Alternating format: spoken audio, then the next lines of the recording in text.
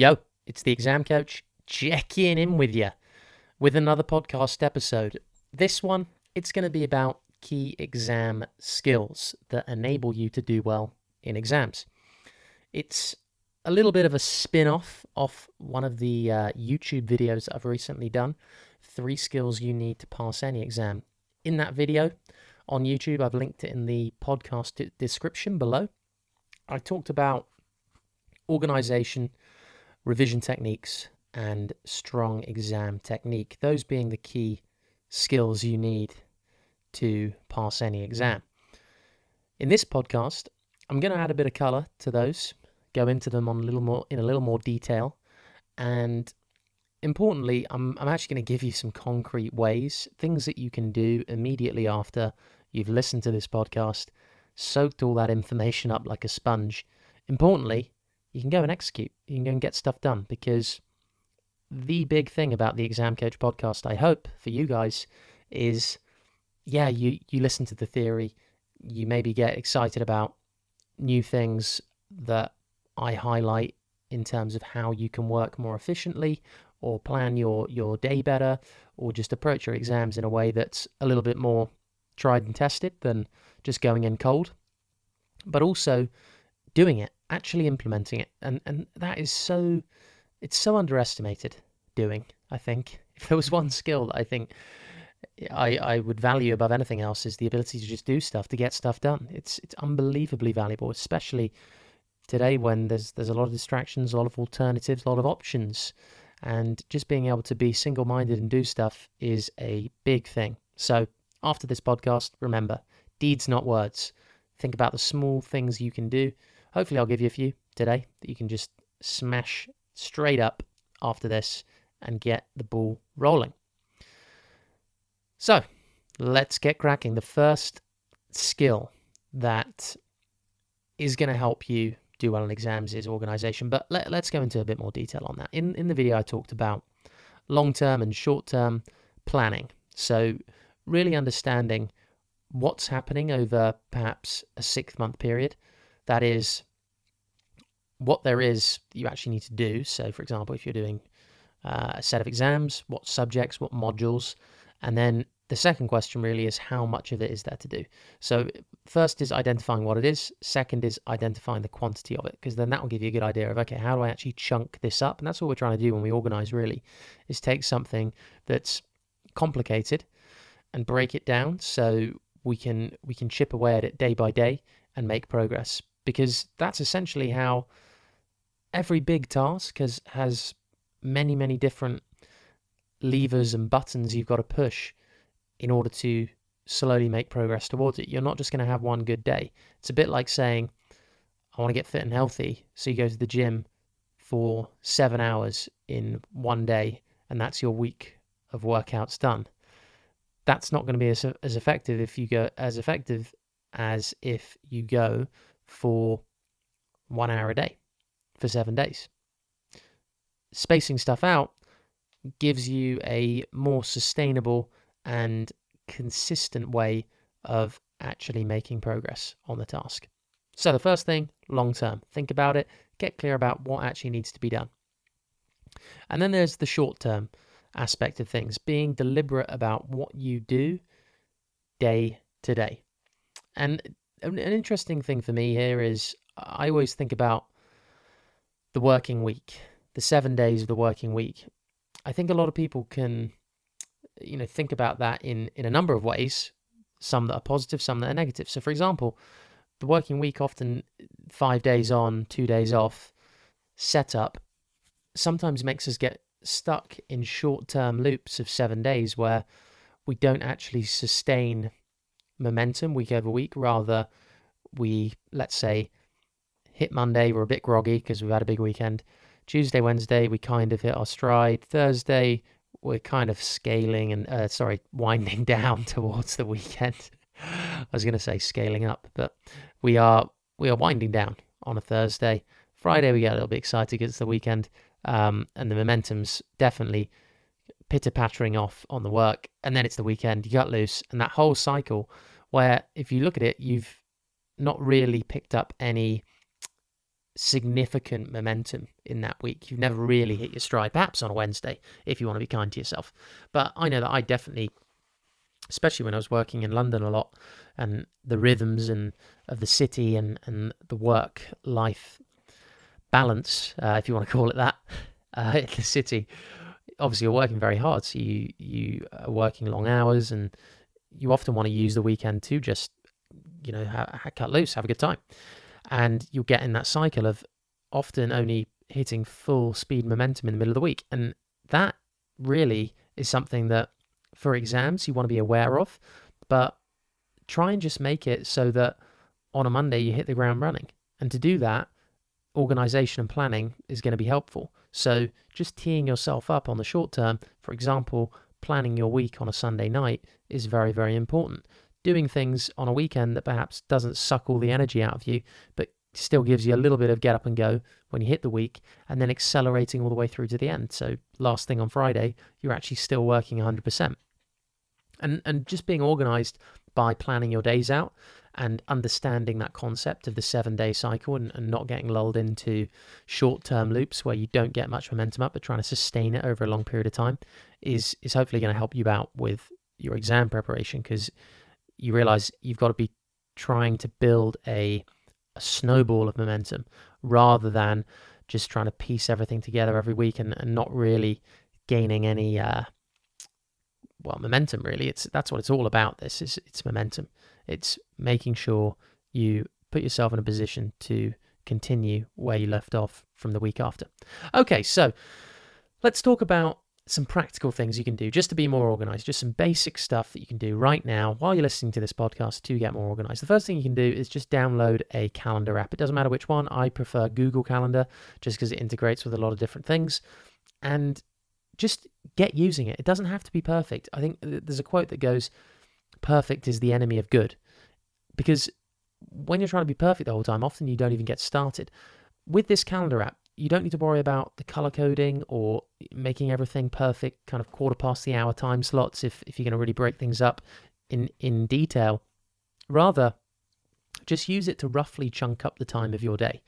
And this is going to be really helpful because I think one of the things I find really helpful is I try to look at my day in terms of, number one, two halves of the day. So midday really is that middle point where I try and take a half-time break and look at what's gone well, what can I improve, how do I really make the most out of this next 6 hours of the day, 7 hours of the day that I've got left to do some work in.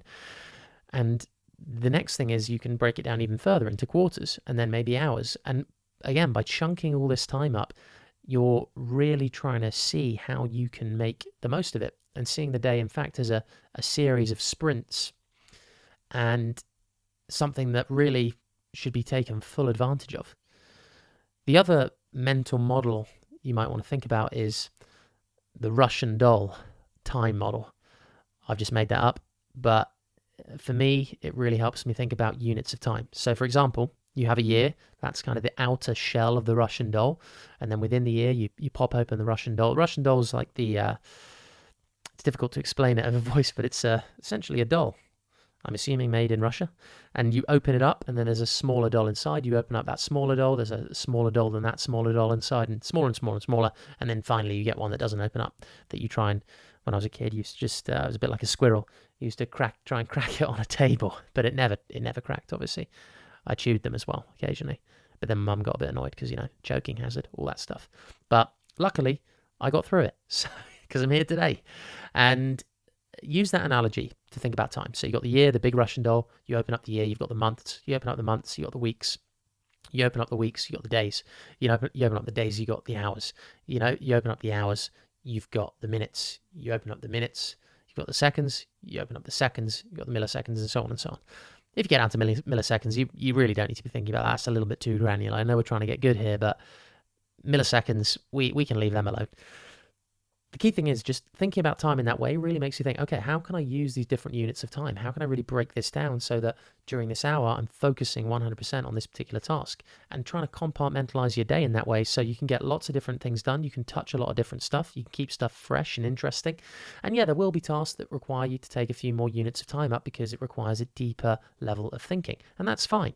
But I think the variety in a day really helps. So having a bit of For example, I just like to do some exercise every day. I like to take a couple of breaks and just enjoy a break and use that as a purposeful activity. And it's deliberate. That's the key thing I'm trying to get across here. The working sessions, making sure they're targeted and focused, because when you have a good one, you feel good about it. And it's that momentum, again, building up that momentum because you're doing stuff that you intend to do and you're doing it well. The next thing I'd say about organization, especially for exams, invest in the tools, guys. Like, the amount of people I see who just don't have folders or file dividers or the basic things you need just to keep the tools to keep yourself organized. It's so important. And I know these cost money, but really you've got to look at this, and I don't know what your financial situation is, but you've got to look at it as an investment in your future. This stuff is going to allow you to achieve the grades. It's going to allow you to do X, Y, and Z down the line that you want to achieve. It's going to open up doors for you. So whatever way you can, you've got to try and get your hands on the right tools, whether it's asking the school, whether it's buying them yourself, anything you can do. And it really, in the grand scheme of things does not cost much. Again, I don't know your financial situation. If you need to make sacrifices to do this, I'm empathetic to that. But I would encourage you to make those sacrifices and get those file dividers and get those folders in the pens, the things that are going to really help you chunk up your work, understand it in the macro sense, your subject folders, and the micro sense, the topics in the subjects, the different details within the topics, and making sure you're really on top of what there is to learn this year, because essentially that exams are all about understanding what the exam's about and then having put the work in so you can answer the questions in detail. The next thing I'd say is at school, there is at least when I was at school, and a lot of things that happen at school, they carry through generations. It's not, things don't change too much. Yeah, the environment around us does a bit. So, for example, there was a lot more smartphones around now than when I was at school. But there was still a fair few. They've just become a lot more popular, and they're a lot more integrated into our lives now. But one thing I would like you to pay attention to is the culture at school of perhaps being sloppy and disorganized and it being cool. I bought into this culture, especially around the age of 13 to 15.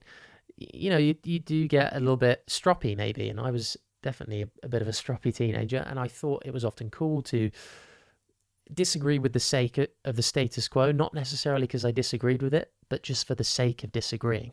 That's how difficult I could be.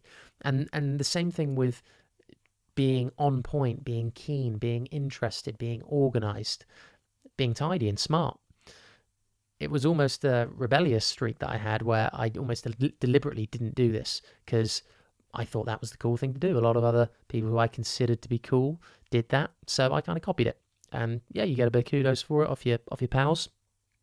But really, the one question I'd get you to ask yourself is, do I actually want to do this, or am I doing this because I've been given that impression by other people and I've adopted it because that's just what's in front of me at the moment? That's the culture within my group of friends in my school. I'd ask you to question that and think about what's actually best for you and what do you want to be 10 years from now? What kind of behaviors do you have to cultivate in yourself to be that thing? Sweet. Next point. Active recall is part of it. The next point is actually revision techniques, using the ones that actually work. Those are, I repeat them often, active recall and spaced repetition. So if you haven't actually seen any of my stuff on active recall and spaced repetition, essentially a brief explanation of what these two techniques are. They work together, and they are proven by science to be the most effective ways to learn information for exams. So active recall is essentially testing yourself. That's all it is. There's many different ways to test yourself, but as a principle, it is just testing yourself. Writing notes on a subject, perhaps highlighting a few if you want. Writing notes, rereading them, and highlighting tend to be the three that are the most well-known revision techniques, but just because they're the most intuitive and well-known does not mean they're the most effective. And the science, again, has gone on to prove this. I've actually done another video on that. It's scientific revision techniques, 7 of them, in fact. It's on my YouTube as well. And the art of being able to just give yourself a quick test after you've done your notes, after you've done your highlighting, and maybe a little quick reread, it's making your brain work. It's making your brain actively try and recall this information. And through that is where all the learning and memory actually happens. When you push yourself a bit, when you've almost forgetting is part of spaced repetition, which I'm about to move on to. But this key thing of just making your brain work during active recall is important for you to understand. The spaced repetition piece is when we first look at something, we forget it fairly quickly afterwards. So there's this graph that I show on one of the videos called the forgetting curve, where essentially over time you will forget information if you don't refresh it. And one of the ways of combating that is you want to, after you've looked at something, taken notes on it and tested yourself via active recall, maybe the day after you want to do another test to refresh that information fairly soon after, because you're likely to forget a lot of it. You'll remember a bit more information because you've interrupted the forgetting curve, but you still won't remember all of it. And then perhaps 2 days later, you do another refresh test and you're going to remember a little bit more. You've interrupted the forgetting curve. It's going to take you longer to forget that information. And then maybe 4 or 5 days after that, gradually spacing out these repetitions further and further apart as you become more familiar with the information, thus making room for more information and new topics to come in to your schedule, but still not forgetting the stuff that you've revised way back in the beginning of your active recall spaced repetition program, if you want to call it that. So those are the two techniques.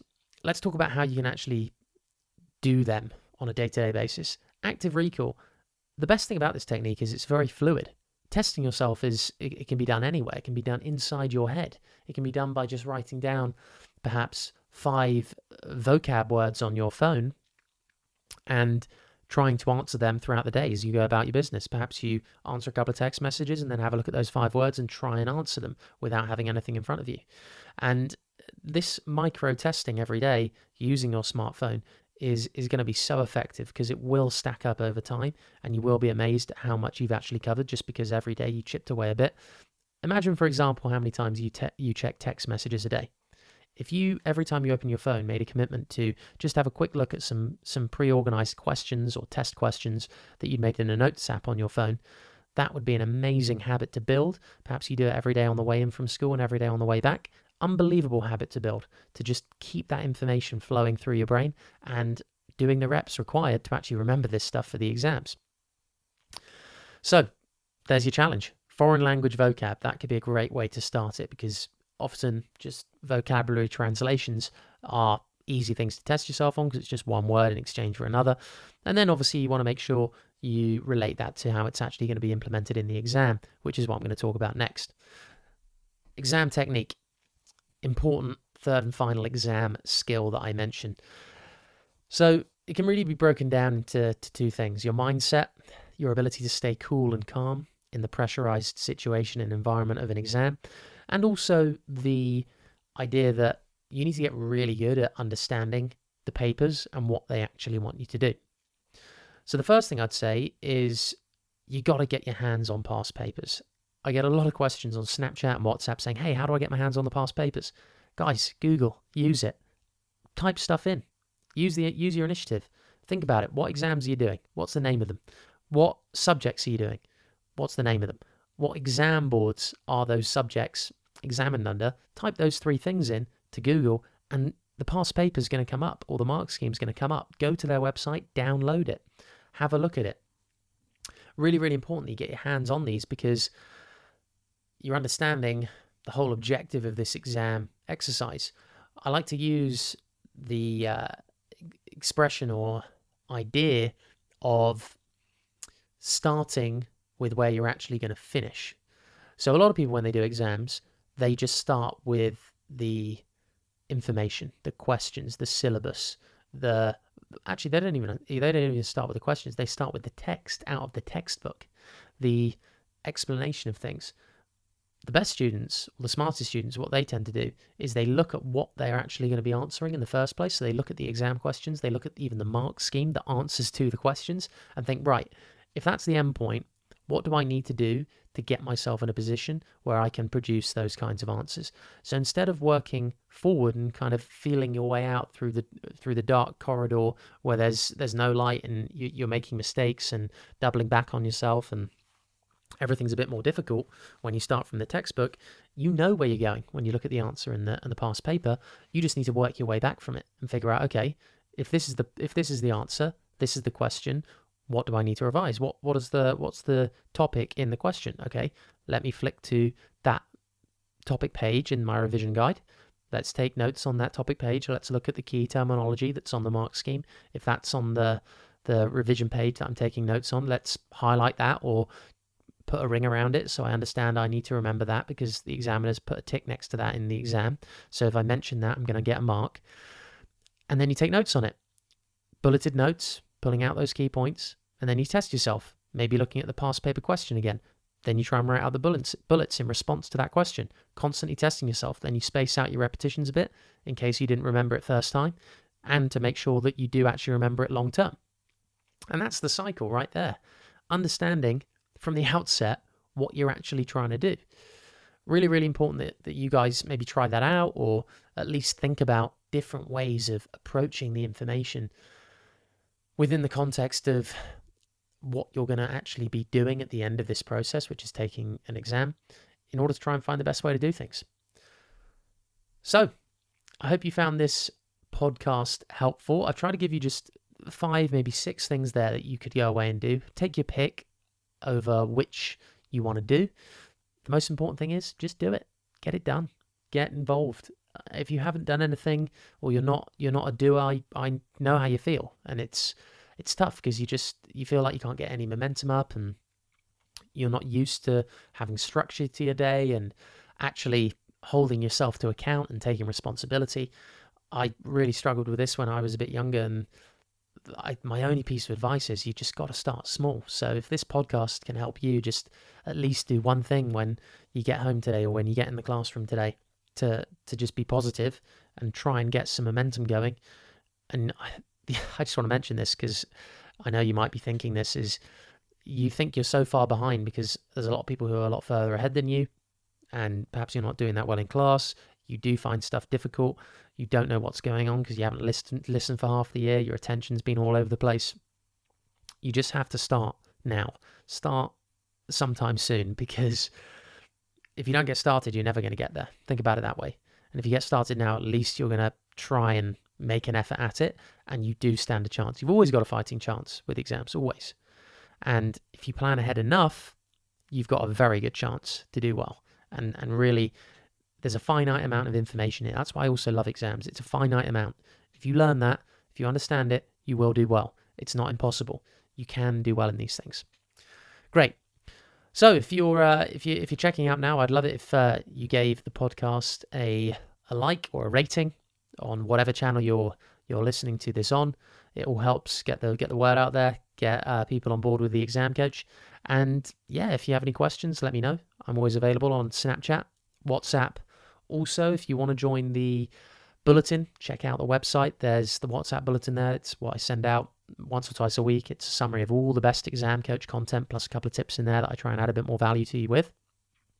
And check out the blog as well on the website. It's getting built up slowly, but I'm hoping that by the time exams come around in mid to early 2019, the blog's in ship shape and ready to actually help some people out with some really good explanations on ways they can get started with their revision and do well in their exams. Awesome. Thanks very much, guys. I really appreciate your time, and have a cracking day.